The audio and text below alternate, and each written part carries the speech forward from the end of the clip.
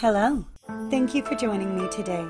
Please don't forget to like, subscribe, share, and leave me a comment if you enjoy my videos. Welcome to Nomad's Land Studios. Narrations by Rebecca. This story is presented not as a fairy tale, but as an historical accounting of the disappearance of 130 children from a small German town in the year 1284. The Children of Hameln by Jacob and Wilhelm Grimm. In the year 1284, a mysterious man appeared in Hameln. He was wearing a coat of many-colored bright cloth, for which reason he was called the Pied Piper. He claimed to be a rat-catcher, and he promised that for a certain sum that he would rid the city of all mice and rats. The citizens struck a deal, promising him a certain price. The rat-catcher took a small fife from his pocket and began to blow on it. Rats and mice immediately came from every house and gathered around him. When he thought that he had them all, he led them to the river Weser, where he pulled up his clothes and walked into the water. The animals all followed him, fell in, and drowned. Now that the citizens had been freed of their plague, they regretted having promised so much money, and, using all kinds of excuses, they refused to pay him. Finally, he went away, bitter and angry. He returned on June 26th, St. John's and St. Paul's Day, early in the morning at 7 o'clock. Others say it was at noon.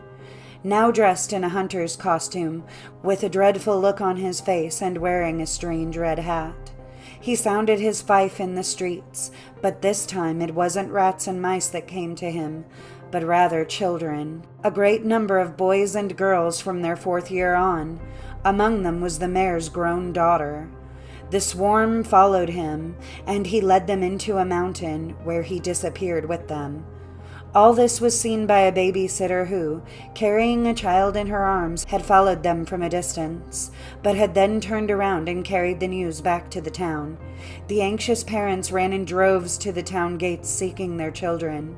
The mothers cried out and sobbed pitifully.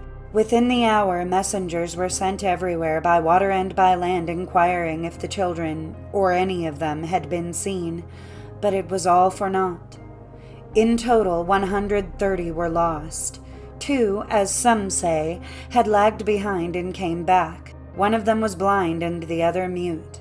The blind one was not able to point out the place, but was able to tell how they had followed the piper. The mute one was able to point out the place, although he or she had heard nothing.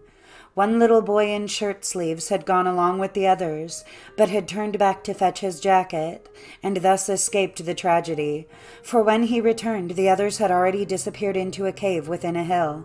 This cave is still shown. Until the middle of the 18th century, and probably still today, the street through which the children were led out to the town gate was called the Bungalows, drumless, soundless, quiet street, because no dancing or music was allowed there. Indeed, when a bridal procession on its way to church crossed this street, the musicians would have to stop playing. The mountain near Hameln, where the children disappeared, is called Poppenberg.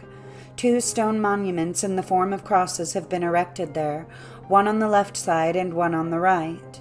Some say that the children were led into a cave, and that they came out again in Transylvania.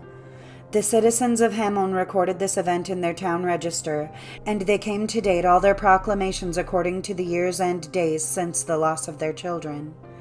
According to Siefred, the 22nd rather than the 26th of June was entered into the town register. The following lines were inscribed on the town hall. In the year 1284 after the birth of Christ, from Hameln were led away 130 children born at this place, led away by a piper into a mountain. And on the new gate was inscribed in Latin, "This gate was built 272 years after the magician led the 130 children from the city." In the year 1572, the mayor had the story portrayed in the church windows. The accompanying inscription has become largely illegible. In addition, a coin was minted in memory of the event.